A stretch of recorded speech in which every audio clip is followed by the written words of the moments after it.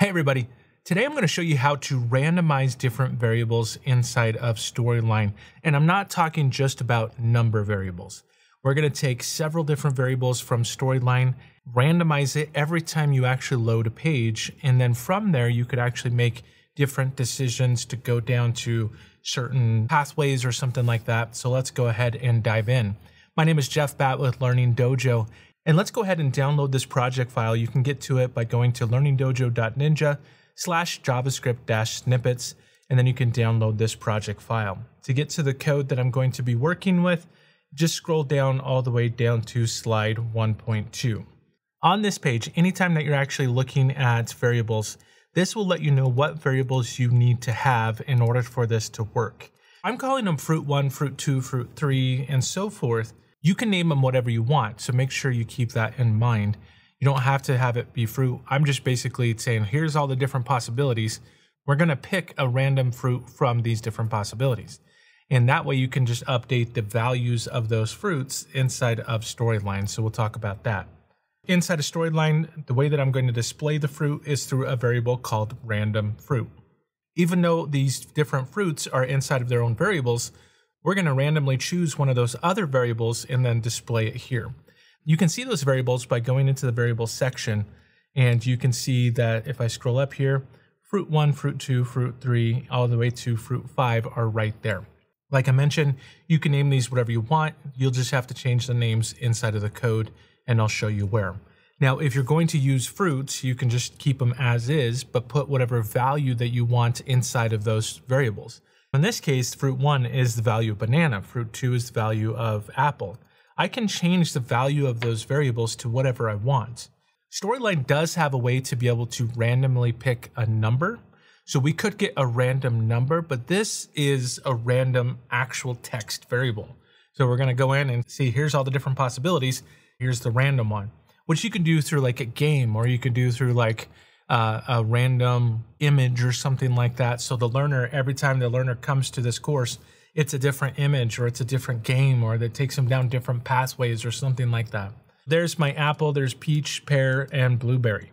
And then I also created that random one. So let's go find random fruit, but I don't know what the value of that's going to be yet. So we're just going to leave that blank. What I need to do is create a JavaScript event when this is clicked on. So I basically clicked on the button and then clicked on add a new trigger.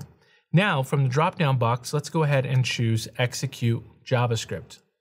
So we're going to come back into the website here, and we're just going to copy that code. And I'm going to show you where you can change like the fruit names to something else.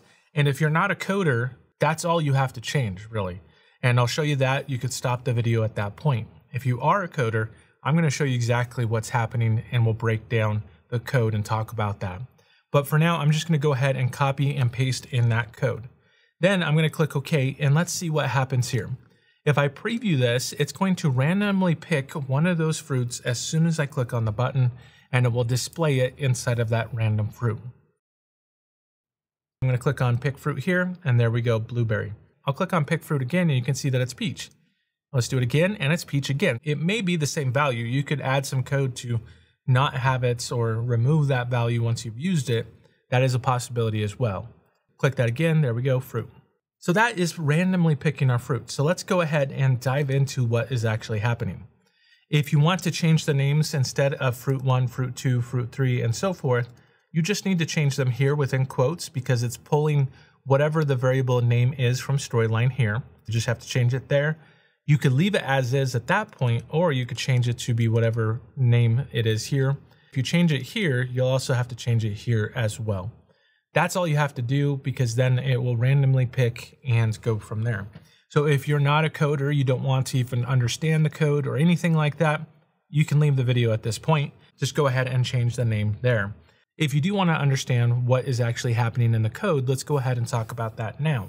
In that code, we're grabbing all of the variables and we're placing them inside of their own variables. What we have to do when we're working with JavaScript and Storyline is we have to extract the data from the course, and it kind of lives in our own little world. So we have to create our own variables from the course information. And this is the way that you create the variables. So we're creating 5 different variables.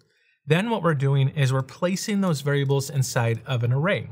An array is a collection of data. It's basically starts out, here's the first point. It's like almost like a Excel spreadsheet where you have row, here's the value of row 1, here's the value of row 2, and so forth. So you just basically say, here is an array. Here are the different cells of data that we're going to be working with. And we're passing in whatever the variable information is just by typing in the variable name. That now creates an array. With it being an array, we can randomly pick a value from one of those points, basically. In here, this function, which a function is a group of code, a group of commands, we're basically saying, okay, we're going to create another variable called random index, and then we're going to say math.random times array.length. By adding this to floor, it's going to give us an equal value. It's not going to give us a percentage or a 0.00, whatever. It's going to give us an equal value.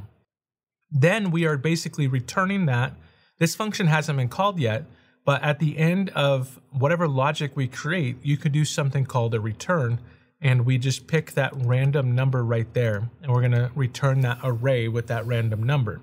Now what we could do is we could say let random fruit, which is our storyline variable, we're going to call that function, and we're going to pass in the fruit array, all the values of the fruit array. It's going to take that entire array and length of that array, all the different values, and it's going to get one randomly.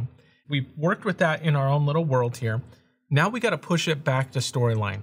This is called getting. We're getting information from storyline, and then we're setting information and pushing it back to storyline. And that's what we're doing. Once we've figured out what the random variable is that we're going to choose in this case, and it's going to be different every time, we're going to push it back to storyline with this line of code.